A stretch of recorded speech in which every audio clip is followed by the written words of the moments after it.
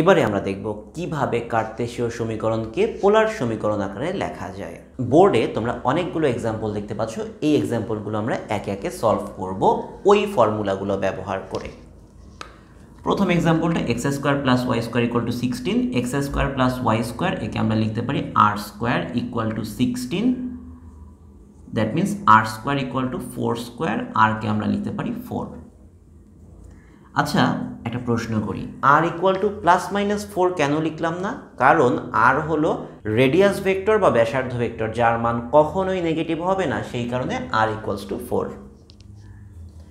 দ্বিতীয় প্রশ্নটায় চলে যাই, x square plus Y square minus 6x, x square plus Y square মানে আর স্কোয়ার মাইনাস 6x, এক্সকে কি লেখা যায়?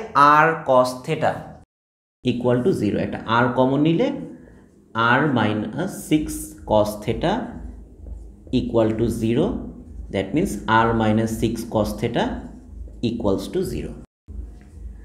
এরপর question number C, y square equal to 4x plus 1, এটাকে আমরা এইভাবে লিখতে পারি y square equal to 4x plus 4।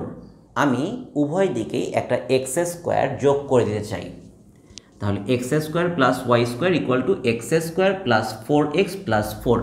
তোমরা তো নিশ্চয়ই জানো আমরা সমীকরণের উভয় পাশে যে কোনো জিনিস যোগ করতে পারি, উভয় পাশ থেকে যে কোনো জিনিস বিয়োগ করতে পারি, উভয় পাশে যে কোনো জিনিস গুণ করতে পারি এবং উভয়কে যে কোনো জিনিস দিয়ে ভাগও করতে পারি। সো এখানে আমি উভয় পাশে এক্স স্কোয়ার যোগ করে দিলাম, এতে কি ইম্প্যাক্ট হয় দেখো। X square plus 4x plus 1 একে লেখা যায় x square plus 2 into x into 2 plus 2 square, অথবা এটাকে এভাবেও লেখা যায় এক্স প্লাস 2 হোল স্কোয়ার। এখন খেয়াল করো, লেফট সাইডে আছে x square plus Y square, যেটাকে আমরা আর স্কোয়ার হিসেবে লিখতে পারি। So R square equal to x, x মানে হলো আর কস থেটা প্লাস 2 তার উপর হোল স্কোয়ার। তাহলে পরের লাইনটা আমরা লিখতে পারি আর equal to 2 plus R cos theta, আরটা কমন নিলে ফাইনালি আমরা লিখতে পারি 1 minus cos theta equal to 2। এই অঙ্কটা আকারে একটু বড়, বাট কঠিন কিছু না। একই রকম এক্সাম্পল আমরা আরেকটা দেখব, x square equal to 1 minus 2y। আমরা প্রথম যে কাজটা করব সেটা হলো উভয় পার্শ্বে একটা ওয়াই স্কোয়ার যোগ করে দেব। তাহলে লেফট সাইডে থাকবে x square plus Y square, right সাইডে থাকবে 1 minus 2y plus Y square. এখন ডান পাশের অংশটা আমরা একটু খেয়াল করি, একে আমরা এভাবে লিখতে পারি 1 square minus 2 into Y into 1 plus Y square. এটাকে এক কথায় লেখা যায় 1 মাইনাস ওয়াই হোল স্কোয়ার। এখন বাম পাশের অংশটা খেয়াল করো, x square plus Y square, তাকে কি বলা যায়? তাকে বলা যায় আর স্কোয়ার। সো আমরা এখানে আর স্কোয়ার লিখলাম 1 minus Y whole square, that means 1 minus R sine theta whole square. So আর কে আমরা লিখতে পারি 1 মাইনাস আর সাইন থেটা। সো পরের লাইনটায় আমরা লিখতে পারি আর plus R sine theta equal to 1। আমি যদি আর কে কমন নিই 1 plus sine theta equals to 1। এখন একটা জিনিস খেয়াল করে দেখো, সি নাম্বার এবং ডি নাম্বার এক্সাম্পলে উভয় ক্ষেত্রেই আমি যখন আর স্কোয়ারের পর আর লিখেছি, উভয়কে রুট করেছি, আমি কিন্তু সামনে কোনো প্লাস মাইনাস দেই নাই। কেন প্লাস মাইনাস দেই নাই? কারণ আর এর মানটা সর্বদাই ধনাত্মক হয়। এবারে চলে আসি কোশ্চেন নাম্বার ইতে। কোশ্চেন নাম্বার ই আমাদেরকে বলছে ওয়াই ইকুয়াল টু এক্স, তাহলে আমরা লিখতে পারি Y by x equal to 1, Y by x মানে ট্যান থেটা ইকুয়ালস টু 1। এই যে আমরা এই ফর্মুলাটা জানি, tan theta equals to Y by x, সেই ভ্যালুটা এখানে বসিয়ে দিলাম। সো আমরা পেয়ে গেলাম ট্যান থেটা ইকুয়ালস টু 1। আচ্ছা, আরও একটু প্রসিড করা যায় অঙ্কটাকে। 1কে লেখা যায় ট্যান পাই বাই 4 বা tan 45 degree. So tan theta equals to tan pi by 4, therefore theta equal to pi by 4। এটাই হলো ওয়াই ইকুয়াল টু এক্স, এই কার্তেশীয় সমীকরণের পোলার সমীকরণ। কোশ্চেন নাম্বার এফে বলা হলো x square plus Y square equal to A square.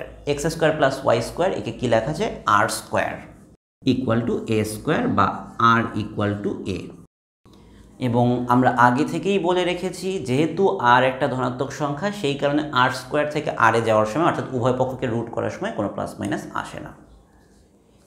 এরপর next G number x square plus Y square equal to 2ax, x square plus Y square এটাকে আমরা লিখতে পারি আর square equal to 2a, x মানে হলো আর কস থিটা। লক্ষ্য করে দেখো আমি উভয় পক্ষকে আর দ্বারা ভাগ করতে পারি। সো উভয় পক্ষকে আর দ্বারা ভাগ করলে বাম পক্ষে থাকে আর equal to 2a cos theta. এটাই আমাদের অ্যান্সার। এখন তোমাদের একটা প্রশ্ন জাগতে পারে মনে, যে আমি উভয় পক্ষকে আর দিয়ে ভাগটা কি সবসময় করতে পারি নাকি করতে পারি না। আমি যদি নিশ্চিত হই যে আর এর মানটা 0 না, একটা অশূন্য সংখ্যা, তখনই আমি উভয় পক্ষকে আর দিয়ে ভাগ করতে পারি। আমি কিন্তু নিশ্চিত যে আর এর মানটা অশূন্য, কারণ আর একটা নির্দিষ্ট বিন্দু না, আর একটা নির্দিষ্ট দূরত্বের মান, এবং সেই দূরত্বের মানটা অশূন্য। এই কারণেই আমি উভয় পক্ষকে আর দিয়ে ভাগ করতে পারছি। H number y equal to x tan alpha, Y by x equal to tan alpha. তোমরা জানো ওয়াই বাই এক্স মানে হলো tan theta equal to tan alpha, তাহলে থেটা ইকুয়ালস টু আলফা। খুব সহজ একটা সমীকরণ। And the final one Y equal to x caught alpha, Y equal to x কট আলফাকে আমরা লিখতে পারি Y divided by x equal to caught alpha. Y by x লিখতে পারি আমরা tan theta equal to caught alpha, এটাকে এভাবে লেখা যায় ট্যান 90 ডিগ্রি মাইনাস আলফা। যেহেতু আমরা এখানে রেডিয়ান ব্যবহার করছি, আমরা কট আলফাকে লিখব tan pi by 2 minus alpha, কারণ আমরা জানি পাই বাই 2 রেডিয়ান মানে 90 ডিগ্রি। তাহলে এখান থেকে আমরা লিখতে পারি theta equal to pi by 2 minus alpha. তাহলে একটা জিনিস তোমরা নিশ্চয়ই খেয়াল করলে যে কার্তেশীয় থেকে পোলার সমীকরণে প্রকাশ করা বা পোলার থেকে কার্তেশীয় সমীকরণে প্রকাশ করা দুটার কোনোটাই কঠিন না, খুবই সহজ ব্যাপার। শুধুমাত্র এই 4টা ফর্মুলা মনে রাখলেই সেটা করে ফেলা যায়।